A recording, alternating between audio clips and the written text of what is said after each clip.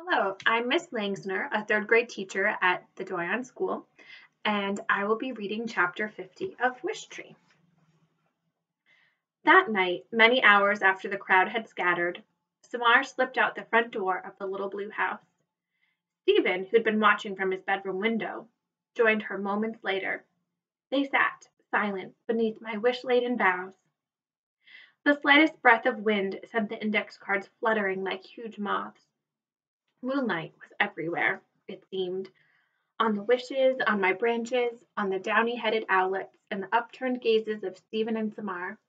How beautiful we all were, bathed by the soft and silver light.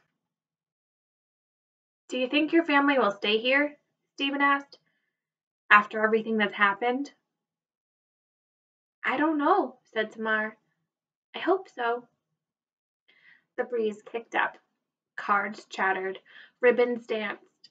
A scrap of notebook paper, loosely tied with red yarn to my lowest branch, broke free.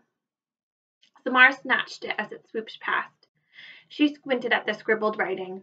Then she stood, carefully tying the paper back onto my branch. "What was the wish for?" Stephen asked. "An invisible robot that does homework?" "Seems unlikely."